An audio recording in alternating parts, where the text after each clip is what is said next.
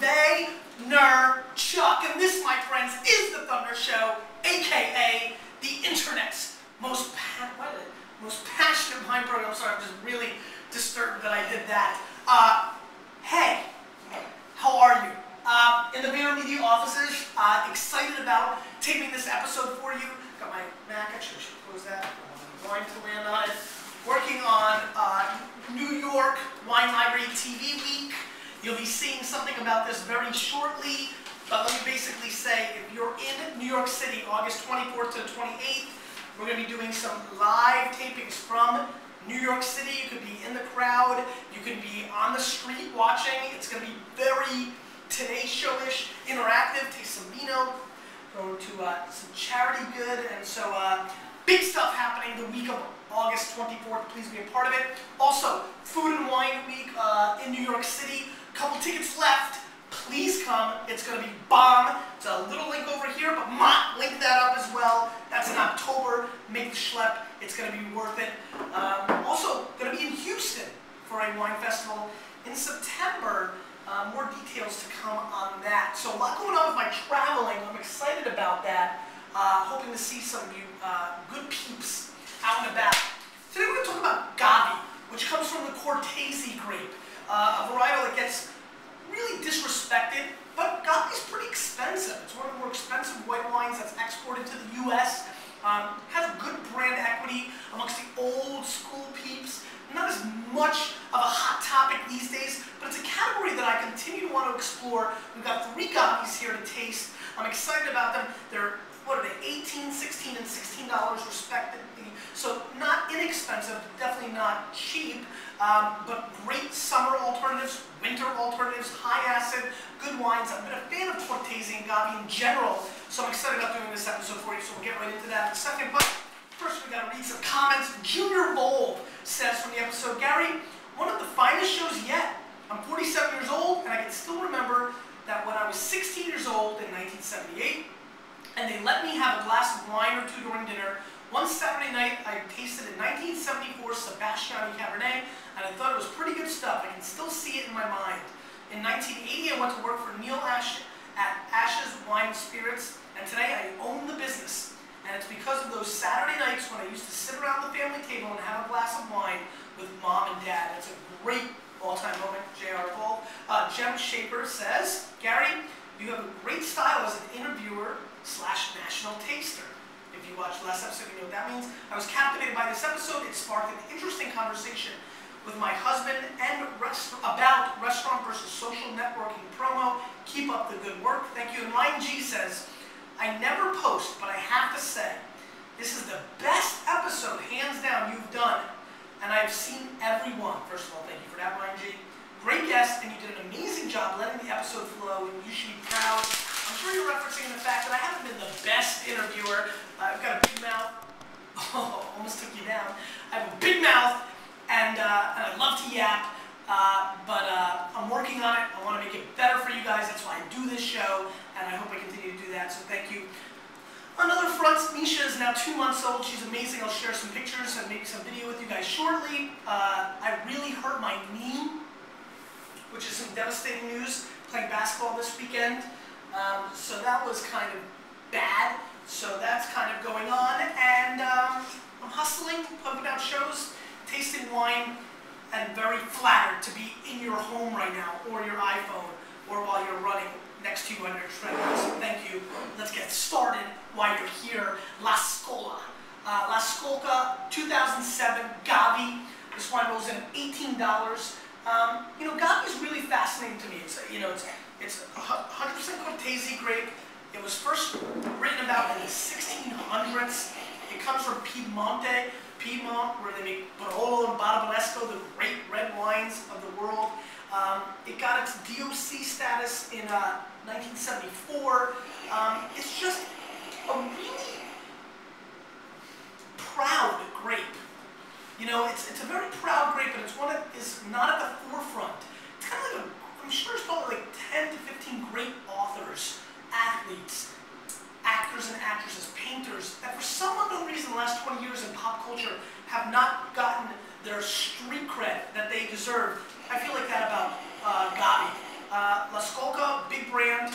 Let's see what's going on here. White label, La Skolka Gavi. Nice color. Let's give it a snippy sniff. Good kind of like peach and kiwi flavors coming through on the nose, so it's got a nice little tropical nose. You know what I kind of found fascinating? My mouth just salivated as I was saying that. So if the nose is supposed to induce, you know, excitement or anticipation, I think this wine has just done that for you. Let's give it a whirl.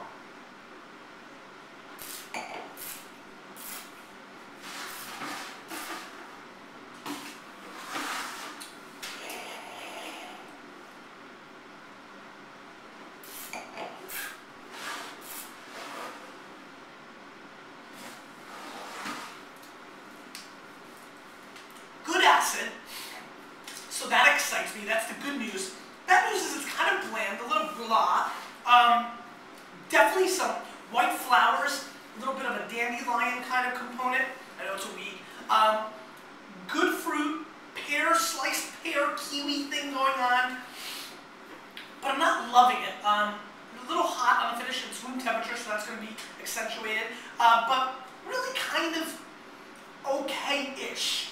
To me, this is an 84-point wine. I'd probably give it a pass at 18 bucks. I'd probably give it a pass at 8 bucks. 12 bucks. Not bad. Not bad. Not exciting. Definitely didn't bring thunder. Not even drizzle. Drizzle. Contradiction myself a lot today. But not the expression maybe I'm looking for. God, it just tastes like an average Pinot Grigio, Valangina, kind of just white Italian wine. That's not what I'm looking for. Not inspiring. Let's move on. Villa Spadina Gavi, 16 bones, made by Beppe Cavola, who's an amazing winemaker, one of the best in all of Piedmonte. So great pedigree of winemaker here. So I'm excited about that. You're going to notice right off the bat, better coloring on this wine. Trust me, as I don't use the best lighting and camera in the world. Flip, we're missing mop today. Little snippy snip. Now this has a lot more going on the nose than the last wine. This also has a kiwi kind of component to it. But I'm also smelling a lot of like, what I almost want to call white berries. And I don't even know what that really means, but almost if there was like white raspberries, what I would imagine them to smell like. I'm making up fruit right now, so I understand the obnoxiousness of this. But like a white berry component, maybe I can do that. Very floral candy. It's candy-esque without being obnoxious. Just a very nice set, very pleasant. Kind of like what powdered drink would smell like. That's what I'm smelling. Like if you took like a crystal light white berry explosion and smelled that, I'm getting that kind of component on this. Good nose. Very pretty. I like it quite a bit. Let's give it a whirl.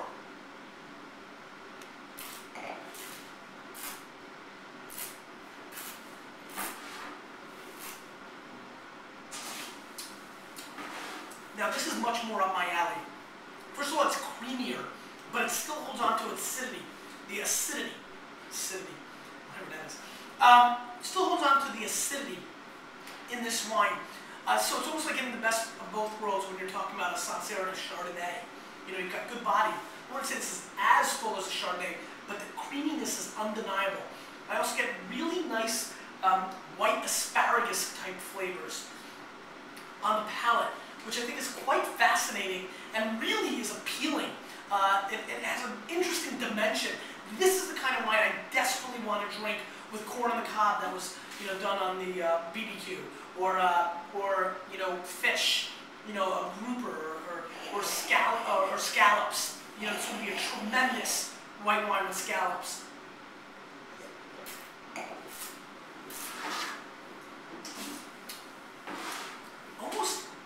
Almost like a hint of like initial attack of like strawberries, which is very interesting. Just very flavorful, big mouthfeel, good complexity, great with food. Drink now, over the next year or two. These are young drinking kind of wines. But this has some oomph. It has much more charisma and interesting characteristics to it than the normal Pinot Grigio, Sauvignon Blanc from New Zealand, even a Sancerre. I mean, this really has some oomph to it, some complexities that takes the second-tier flavor of kind of a seashell kind of aspect that I think is quite fascinating. This is an appealing wine with a various degree of different complexities than your normal $20 and under white wine. I like it. I like it a lot. I'm just scoring by 90 points, and this is an exceptionally well-made Gavi, one that I would highly recommend you finding. I know they have very substantial distribution in the New York City restaurant scene because it's pretty, and I think the restaurants like to display the bottle. And the wine is great. Great DOCG from Piedmonte, Little Spadina, knockout city. Really makes me want to score this under 80 to give you a reference, because I know points are so bullcrappy kind of, but you can see my reaction. And finally, what we have here is the Broglia 2008 Gavi, $16 US. Let's give it a rinse. And a little pour. And a little sniffy sniff. Aromatically extremely interesting. I get a really big sensation of guava coming through. Yeah, quite a bit of guava, and a little bit of a passion fruit. So again, you're getting this enormous tropical theme with the kiwis and the passion fruit.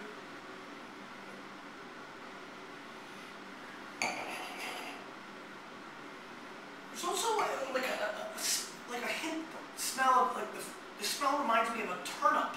So a little bit of a turnip, passion fruit, guava thing going on. It smells very fresh, by the way, as well. Almost like, and I also smell a little bit like Kellogg's Frosted Flakes. But I'm not kidding. I know that's like kind of frosty flaky, kind of corn flaky. Let's give it a whirl.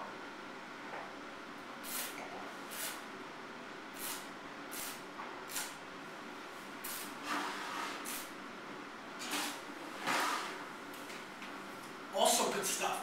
A little bit more metallic, kind of industrial flavoring. I love this metallic metal aluminum play on the back end of the fruit. I really, really, really like this wine's acidity as well. This wine has even more of a razor's edge. Little Razor Ramon Chico kind of thing going on to it, but it's also got good apple fruits. I would also score this wine, 90 points as well. Back-to-back 90s, going 180 on your butts here. Not on your butts, you know, just as an informational show. You know, really good.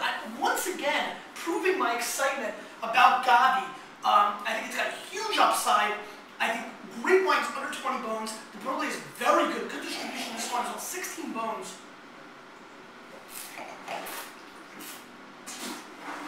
Gavi is underrated. Great wine with a variety of foods. Langoustines, lobster, things of that nature. Question of the day.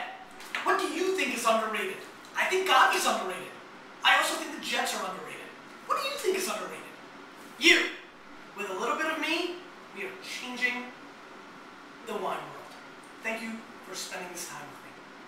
I mean it. Thanks, guys.